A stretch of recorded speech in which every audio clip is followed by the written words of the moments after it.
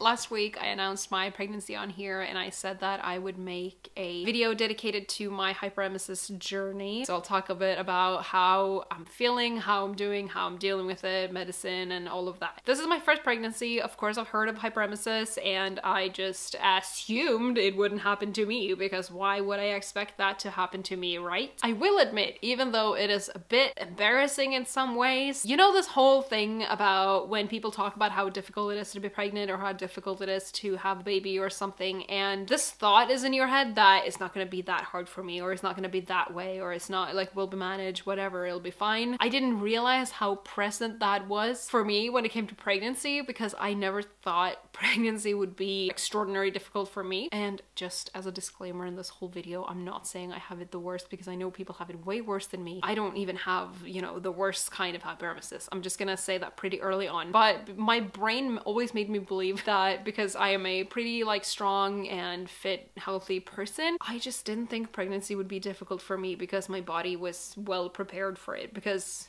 throughout this year, or 2023, when I was kind of preparing to start trying for a baby, I was working out pretty regularly and taking a lot of walks and all of that. I was trying to, you know, prepare my body for a difficult journey because I know pregnancy is difficult, but I just thought I would get the regular difficulty and not, you know, a different kind of difficulty mode. And for some reason, I don't know why, my brain has just always had this idea that I would struggle with conceiving, not with pregnancy. I just always thought, like, statistically, why wouldn't I be the one to struggle, you know? And I was kind of prepared to have to deal with it, but I didn't. And I feel very lucky that I didn't have to struggle to conceive, but I just was not prepared that pregnancy would be so difficult because none of my friends really had like hyperemesis with like vomiting and stuff like this far into pregnancy. I'm 22 weeks pregnant and I still have hyperemesis. Okay, let's move on to how hyperemesis presents itself for me. So this is what the NHS websites say about sickness in pregnancy, sometimes called morning sickness. Around 8 out of every 10 pregnant women are sick, vomiting, or both during pregnancy. This does not just happen in the morning. No, that is an absolute myth. For most women, this improves their stocks completely by around weeks 12 to 20, although for some women it can last longer. Sorry, I'm not very good at reading out loud. Some pregnant women experience very bad nausea and vomiting. They might be sick many times a day and be unable to keep food or drink down, which can impact on their daily life. So hyperemesis for me, it has lasted from week 5, I would say, and it's still going on, still going strong, week 22. So as you can imagine, that's a long time to be dealing with vomiting and stuff. It just appeared out of nowhere, felt very sick, vomited several times a day. Nausea wise, I always feel nauseous. I don't know what it's like to not feel nauseous or not feel worried that I'm gonna throw up because I'm like feeling unwell. I need an escape route at all times, you know? I need to know like where am I gonna go throw up if I need to throw up now. And it's kind of stressful, like going out and about. Not nice right now. It so quickly goes from being nauseous to throwing up, and oh my god, I like talking about this makes me want to throw up. Obviously, like content warning, I'm talking about throwing up in this video. I'm not gonna go into details about what throwing up is like or whatever, but goddamn, I am so weak to everything right now, and talking about my own sickness is making me feel sick. But also, what can make it worse is if like someone is playing music and it's really annoying music, loud music. I don't like music with like a lot of things going on, like a lot of noise and stuff. It makes me feel sick. Noise that like just getting overstimulated in general, not very good. Makes me feel sick. Temperatures, of course. Smells, and of course my sense of smell is heightened right now, and smells definitely, like, it's a struggle. I can't take the food waste bin out. I can't do anything. Like I can't open the fridge. Everything needs to be sealed in the fridge. I can't deal with smells, and oh my god, this is just making me want to throw up. I hope I can fucking get through this video. I didn't expect to struggle just talking about it. Well, it is a struggle when people ask me how it's going though. It also because whenever I say I'm feeling fine, then I'll be violently gagging 30 minutes later. And movement, sometimes I can't even walk from the dinner table to the couch after eating. A lot of times I feel like lying down after eating because it feels like it'll just make my body like relax and just be like, please don't throw up. And sometimes, you know, 3 steps is too much. I'll be like doing something and then I'll need my partner to come and finish it because I need to go and sit down. And it's so frustrating. I feel like a lot of people get the privilege of being able-bodied just thrown in their faces when they get pregnant because you're not used to needing people to do shit for you, or you're not used to your body just not functioning the way you're expecting it to. And then suddenly it's like, oh shit, this is what it's like to like be sick or be chronically ill or be disabled or whatever. I'm not saying you get a good perspective on it, but at least you get to dip your toes into like, oh, this is what it feels like to not be able-bodied all the time. I am fucking privileged. Like an example, this morning I was scraping my car because it was icy as hell. Icy as hell. That was such a bad, wow, okay. Never mind. That was too much. I threw up. As I said in my pregnancy announcement video, eating triggers it, but also not eating triggers it, like getting hungry. Actually getting hungry and feeling that your stomach is like empty. That's terrible. Don't do that. I used to always, I like having breakfast, but I also just really like having my morning coffee before having breakfast, like starting off the day with just coffee. Now, if I have coffee before I have breakfast, I'll throw up. So I always have to eat breakfast before I do anything else, like before I do shit, like often before I even get dressed. I'll often have some cereal. Like I said, I eat a lot of kids' cereal. So not the healthiest kind, but whatever goes down the hatch, that's what I'll eat. I haven't been one of those people who really need to eat something before they get out of bed though. That's only happened like maybe 3 times. Most of the time I'm fine getting out of bed and getting the food myself without throwing up. In the beginning, up until maybe 8 to 10 weeks, having frequent meals and eating a lot of fruit helped. So I was basically eating all day, like maybe every 1 or 2 hours, I was eating something small. This was right before Christmas. I was eating a lot of like clementines and stuff, but suddenly that did not help. And also I just don't feel like eating. I'm so sick of eating all the time. I don't have an appetite and I just feel so sick of food. Food is so limited to me right now, even more than it has been. And also eating fruit now kind of makes me feel sick. So yeah, definitely after 12 weeks, it just did not help anymore. I just feel sick all the time, and I always feel like whenever I'm eating, it just feels risky. Well, it's been like that the whole time, of course. Every time I eat, I'm like, will I be able to keep this down? And I know that I'm super lucky because most of the time I do keep the food down. I only throw up like 1 to 3 times a day. Some people throw up like 50 times a day. So it's not that bad. It's not like I don't get any nutrients in me. It's not like I don't get enough food in me. I'm fine. So I'm not saying it's the worst thing ever. It's just, it's still very much impacting my life. But when we're talking about eating, it is difficult. It's very difficult. In the beginning, dinner used to be a huge problem. Like the biggest problem. That's when I usually would throw up, or most often would throw up during the day. It's still difficult, but now like other meals are also difficult because I read that hot food could be more difficult than cold food. But even eating toast or like cold bread, everything is risky. As I said, fruit can even make me throw up, so nothing is safe. Like a smoothie is risky. Making smoothies was my like go-to way of making sure that, well, at least I got like some good stuff in me, but I'm not making as many smoothies anymore. Even stuff like yogurt, which I just did not expect would ever become a problem, it makes me feel sick. Nothing is safe. So yeah, I've been eating a lot of cereal and bland foods like noodles, you know, not the spicy kind. And also what's good about cereal is that I get some liquid in, because for the first many weeks I could not drink water because it would make me throw up. Liquids in general were risky, and I was scared to drink too much. So cereal seemed like a good idea. Now it's easier to drink, but I definitely just miss being able to drink a lot of water in one sitting. My appetite is terrible. It's really difficult to even plan meals because, well, like every day after work pretty much we have to go to the store and like just buy whatever I want for dinner because it's really hard to plan. And I've been one of these people who like planned out at least a few days ahead, preferably a week, because it's, you know, good for in general like reducing food waste and also for budgeting and all of that. And then now I can't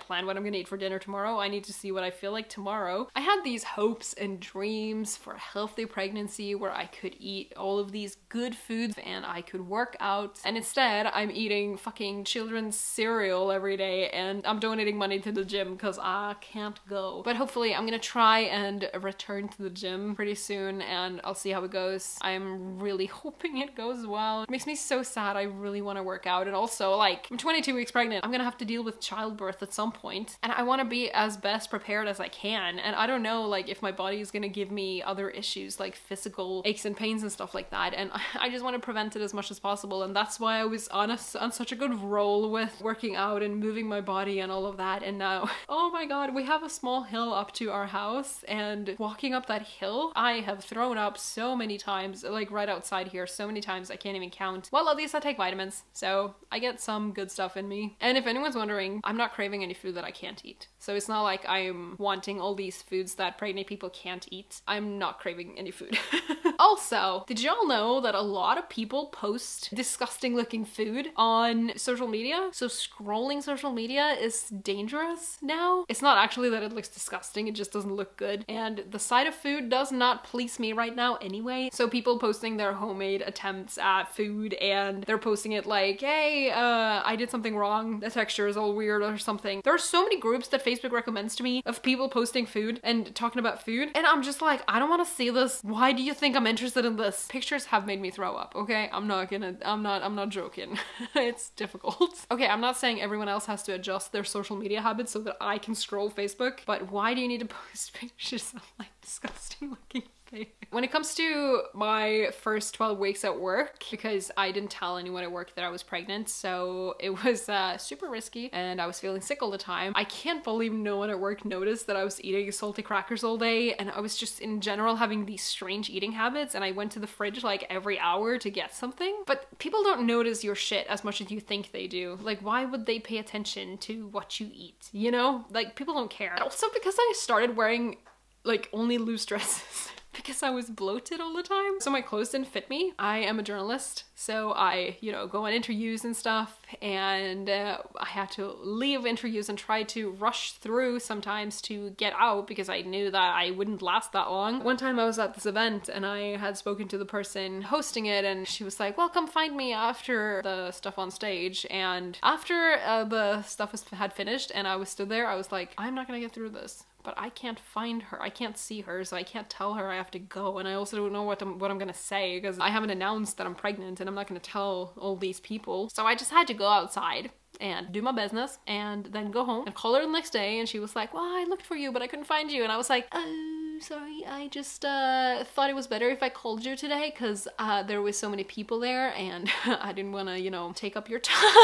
Oh my god, and she had specifically asked me to find her after. Oh my god. I don't know, I just feel so silly making up all these excuses all the time, like, oh sorry, I just had to leave for whatever reason. But at least now I can tell people that I'm feeling sick, and most people know someone who has been pregnant, and most people know someone who has probably had a bit of an extra struggle with pregnancy. Most people I've talked to have definitely validated my feelings and understood. It's very hard to be on time for work when you can't time your body, you can't time when you're gonna throw up or not. And if you do throw up, it takes a little bit of extra time to leave the house, especially because brushing my teeth, oh my god. I need to open the button. I am feeling so sick. I just gagged very loudly, but I cut that out because you don't need to hear that or see that. It's probably not very pretty. Oh my god, I just realized this is gonna be the first time I see myself gag because I haven't seen it. And now I get to see it on video. Woo! Nice! And then let's talk about social life, which I will cover more in the video where I talk about mental health, because obviously that took quite the toll on my mental health. Because of my sickness, it was really difficult to see friends, and I did tell a lot of my friends early so that they would know that it's not that I just don't care about you anymore, I just physically cannot hang out. I can go to work, do the kind of bare minimum that I need to do, and then I can go home and lay on the couch for the rest of the day. I can't go and see people. Like, it's so hard. I've gone to restaurants a few times and I've had to like go outside, get some fresh air while we're waiting for the food, or like after we've eaten or something. Just, it's so freaking hard to sit there and just think like, please keep the food inside you. It's so stressful. It's not relaxing at all because you have to sit there and always just focus on trying not to throw up. I just gagged again. This is really difficult to talk about, but I think it's important to talk about. Not too surprisingly, I had to go and throw up.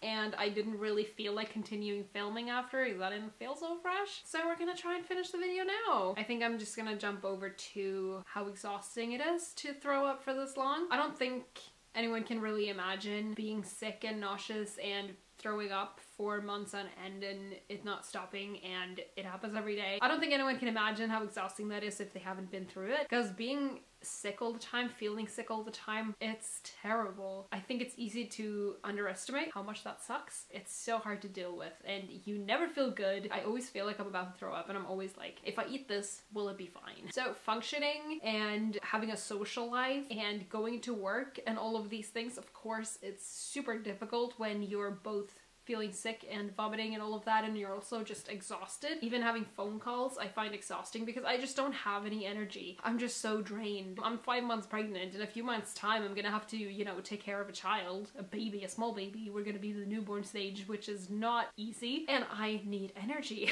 I need energy to be able to do that, and I can't save up energy for this. I can't just charge myself up for this event because my body doesn't get a break. I wanted to tell my friends early anyway because that's kind of been normal in our friend group, and also I can't keep secrets. Like, if it's my own secret and it's something I'm really excited to share with people, I find it really hard to wait, and especially when I'm waiting for this like societal expectation that you wait 12 weeks so that you don't have to bring people bad news. And I felt okay with having to give them bad news if something happened, so I told my friends that I know I would have told anyway if I did have a miscarriage. So if I was gonna tell them anyway if it happened, then they might as well know about the pregnancy, you know? And also, like, it's really fun to tell people you're pregnant. It's a core moment, you know? Like, I remember exactly where I was every time I told any of my friends. I remember exactly where I was every time any of my friends have told me that they're pregnant. It's just such a magical thing. But I definitely didn't even have a choice with telling people because I just felt so, I don't know, like guilty or self-conscious or something about not seeing them, because like suddenly I kind of went a little AWOL. Like, I wouldn't, you know, hit them up to hang out or make any effort, and I didn't want them to think that I just suddenly didn't care about them. And I was really missing my social life, and I will talk more about that in the mental health video in pregnancy that I will make. It was weighing really heavily on me that I couldn't hang out with them, and that I also was fearful that they would think I didn't care. Even though rationally I knew they wouldn't think that, they would kind of understand that something was going on, but you try to be hormonal AF and also be feeling like shit all the time and be thinking rationally, okay? I really wanted to continue to work full-time. I worked full-time as a journalist, and I really wanted to just make zero changes. And I also have ADHD, and I love having a lot of things to do. Setting boundaries for yourself, especially when you're having some kind of like physical issue or mental health issue, it's really important. I just wanted to like make it through those 12 weeks and then be able to tell people, or actually it was 13, almost 14 weeks for me, because I got my early ultrasound at the later, there's like a window, and I got mine at the very end of the window, and then I wanted to be able to tell people and it be like a positive thing, and not having to tell people early and be like, well, but something might go wrong and I have to tell you this because I feel like shit. I can't make the decision to tell you because I'm happy. Like, I don't know, I just really wanted to kind of be in control of that. If this happens to me again, I will not be doing this. I do want to have more children, and if this happens again, I definitely have to be kinder to myself and realize that, nope, I need to take it easy. I need to, you know, give myself time to rest and time to chill, and also take sick leave if I need it. But instead, I just thought I will push through these 12 weeks. My scan was just before Christmas, so I thought then like it will probably get better, because for most of my friends it has gotten better by that time. But I thought like I'll have Christmas, I have, you know, some days off over Christmas, and I'll have that time to like regain my strength and just be ready, and then we can keep going like this, and then I can take sick leave if I need it. I should not have done this at all. And of course I didn't get better over Christmas because my body was exhausted. I just didn't get better. I still haven't gotten better. You know, that wasn't my journey. When I finally realized that, like towards the end of the Christmas holiday, I was like, shit, I actually cannot go back to work full time because like this is terrible. At my first doctor's visit, which was at 10 weeks I think, I told my doctor about my hyperemesis, or I didn't realize at the time it was hyperemesis. I just thought I felt like shit. I of course thought it wouldn't last for this long. My doctor prescribed me pyridoxine. I don't know how to say it, but it's vitamin B6, which helps some people with nausea, but it did nothing for me. And then I went back to the doctor before my ultrasound, where you take in all the details about your pregnancy and your health and all of that. And this was in week 12, I think. I googled this, and it says it's still called Phenergan. I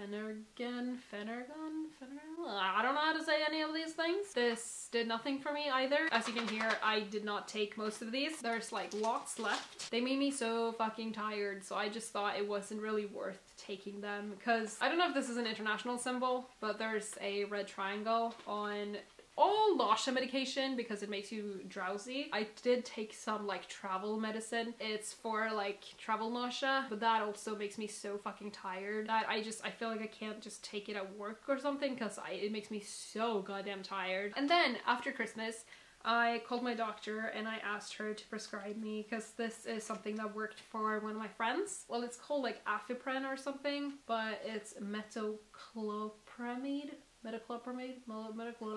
It did nothing for me. So at this point, it just feels to me that I've just wasted all this money on medicine, because like this medicine is not free either. It's not in the group that's free, which is so stupid. But yeah, I called my doctor and I asked her to prescribe me this and to give me like a week or 2 on sick leave so that I could like try out the medicine and get some rest and just let my body chill for a bit, because I was just feeling exhausted and I just really felt like I could not go back to work. And my doctor did not respond in the way I expected, because I kind of expected it to be up to my judgment, like should I be working or should I not be working, because I am in my body, and we had also been talking about it at every doctor's visit that I was feeling like shit and that I was struggling at work, but I really wanted to work full time, like, and I wanted to keep working and all of that. So I thought it was just up to me to decide that now I think I should go on sick leave, but my doctor did not agree. I started crying because my doctor was like, well, what are you gonna do when you're on sick leave? You won't get better by just lying on the couch. And I was like, are you serious?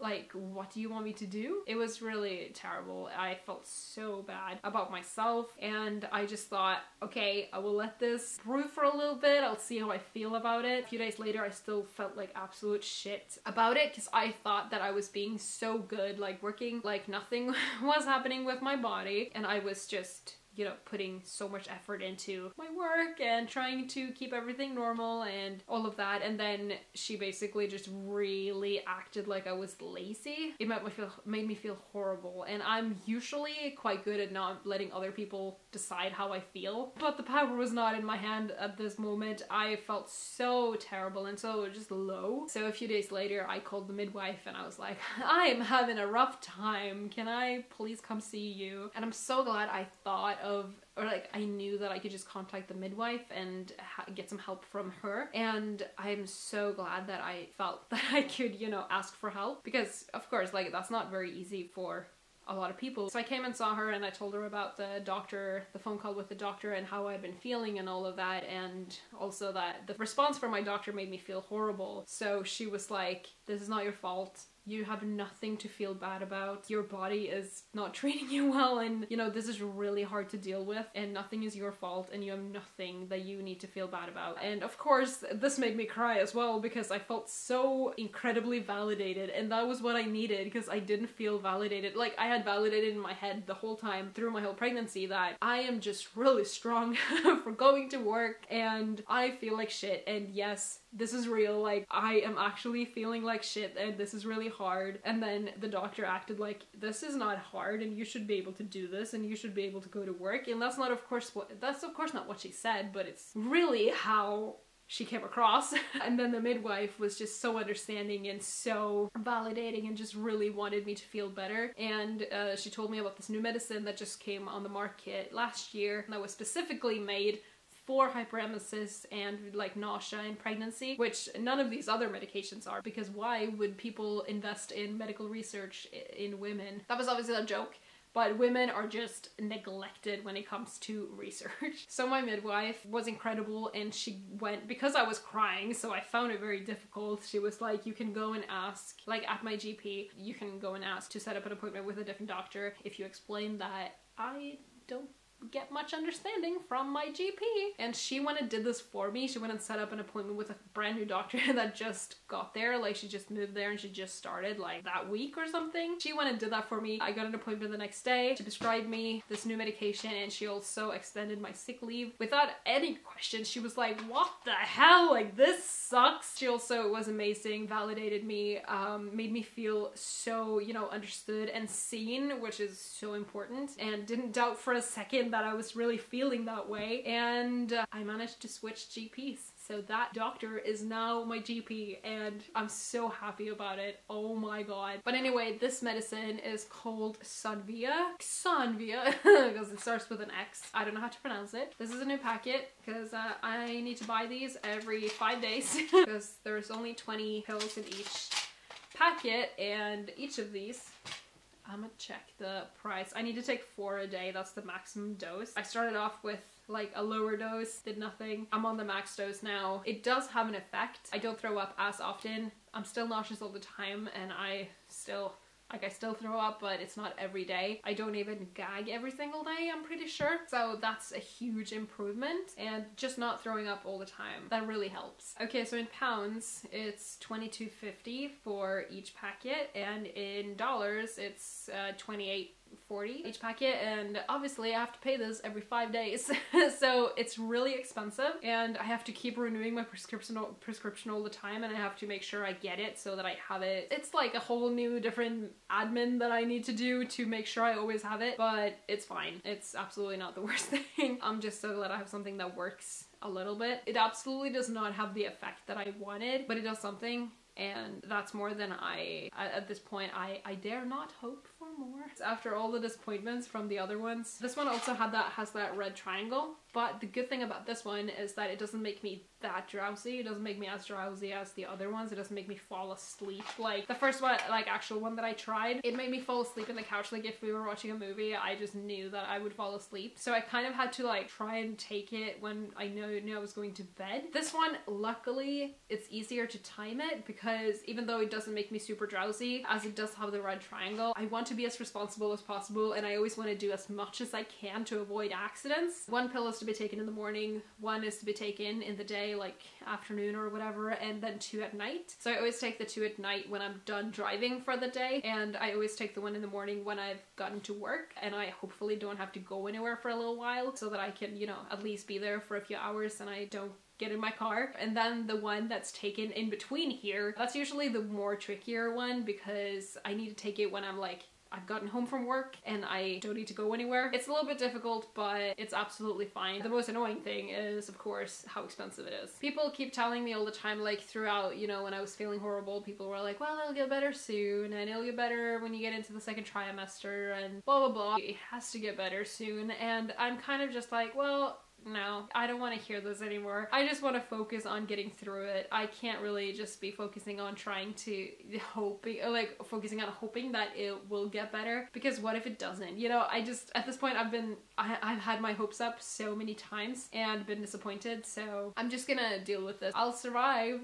It sucks and I can't live my life like I want to. Yesterday I went and saw 2 of my friends. One has a 4-month-old and one has an 8-month-old. And I love playing around with kids and messing around with them and roughhousing and all of that, and it just sucks that I can't. I can, you know, sit on the floor with the kids and play with them and stuff to a certain degree, but I get sick and like I feel sick, and then I had to ask like one of the kids' moms to take over, and that is just something that I'm not exactly known to do. You know, I am the one who's always like sitting on the floor with the kids, and the grown-ups are, you know, in the couch talking and stuff. Like, I kind of want to play with the kids. I just love kids so much, and it's so weird to not be able to do the things I used to do. This is probably pretty normal to go through in pregnancy, because for able-bodied people like me, the privilege of being able-bodied slaps us in the face, and wow, we can't just do everything that we want to. Wow. Surprised Pikachu face. But it's still really hard to adjust to, even though I know not everyone has the luxury that I do in my regular life. Last weekend I babysat my 2-year-old nephew because my brother and his girlfriend were at at the hospital delivering my niece. And of course it was super fun because I love him, but it was exhausting and I can't, you know, play as much as I want to. I can't do all of the things I want to. And of course I was able to care for him perfectly and he had everything he needed and all of that. But I just want to be who I'm usually with the kids, you know, like I usually am the really fun person, like the crazy aunt that does everything. But I don't want to complain too much because at least I know that hyperemesis will only last as long as this pregnancy does, so it's not gonna be forever. It's not like I'm chronically ill or I have a disability. So of course I'm still really lucky. I am a fucking able-bodied person who's just dealing with some pregnancy struggles, and I'm so grateful that I get to experience pregnancy, even though I must admit I'm a little worried about doing this again with a toddler, because I do want another kid after this one. I do want them to have a sibling and I don't know how people do it.